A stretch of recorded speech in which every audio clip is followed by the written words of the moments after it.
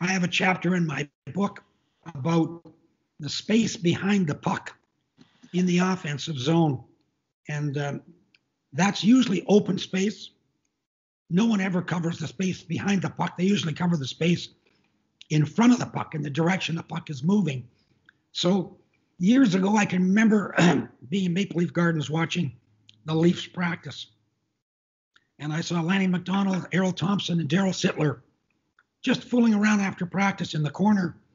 They were cycling and moving and just reversing the puck to the space behind, reverse the puck again to the space behind, make a play to the shot.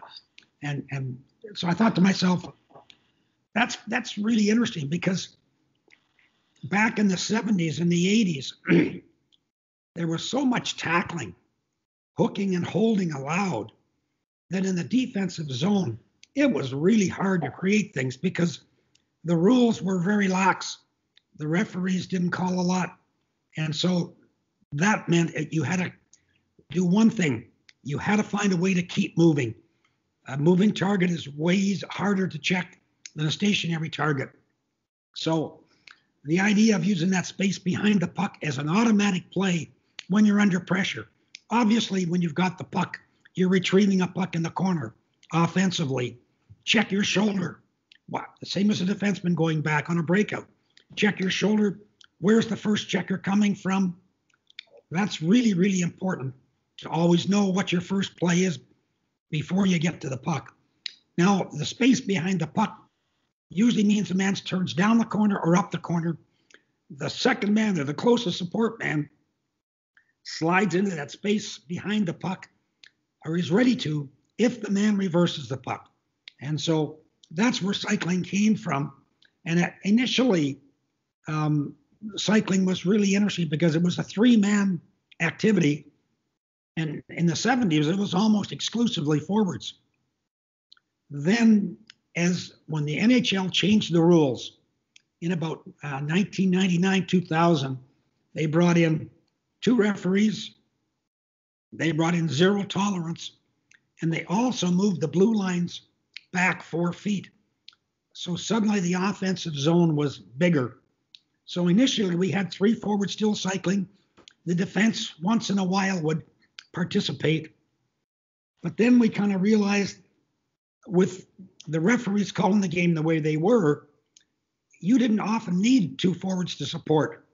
So cycling became a two-forward activity, and then one defenseman would activate, and maybe the other one as well. But it became more of a two-man activity than it was at one time, three forwards in the cycle.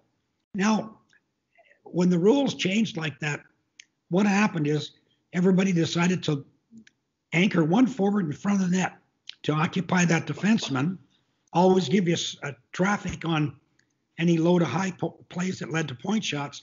It also gave you a player who could slide down to the back of the net.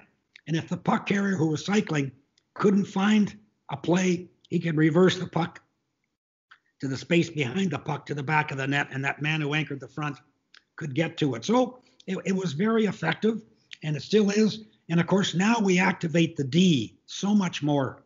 And I think that's been really interesting in the game, is the fact that the defensemen are really expected now. Offensive zone play, it's like forechecking.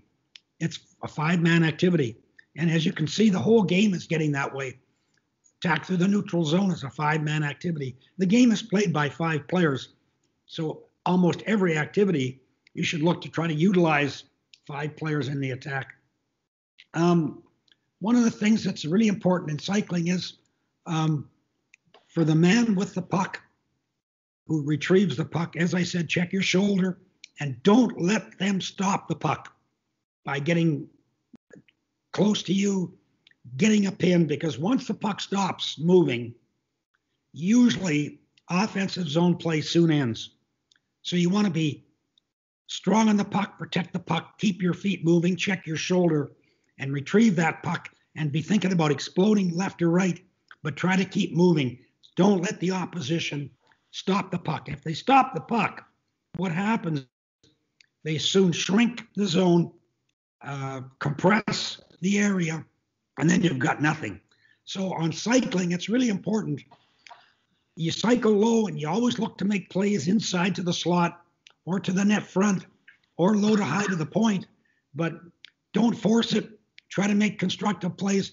And when in doubt, usually you make a play to that low man who's anchoring in front, you bump it down, and he slides to the back of the net. It's effective play. If the puck is turned over there, the other team is 200 feet away from your net, and you've got usually 5 players on the defensive side of the puck. So cycling is a really interesting activity. And it's interesting in the game now that the defensemen are expected to attack as much as the forwards attack. So the next innovation was bringing the D in. You know, the high roller, the high cycle play, the forward cycling up, the D cycles down, or the D pops, slip and slide. He pops inside for a quick little play in a little crease. Those kind of plays, one D might slide in, the other D slides across the point.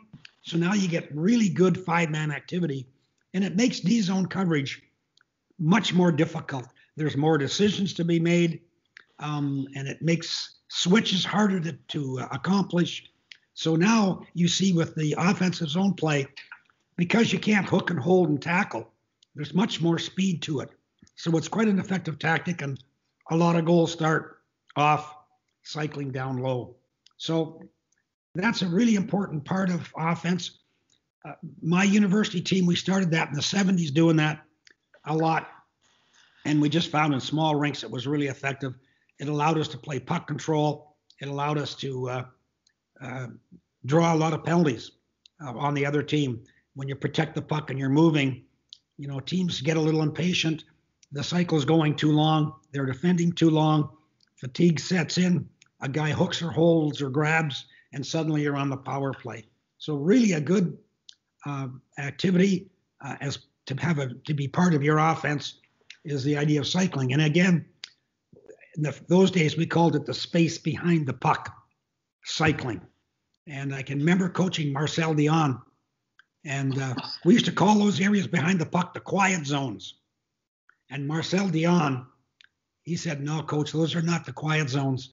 Those are the hospital zones, because you're in the corner with lots of traffic." So a little story for you there on cycling.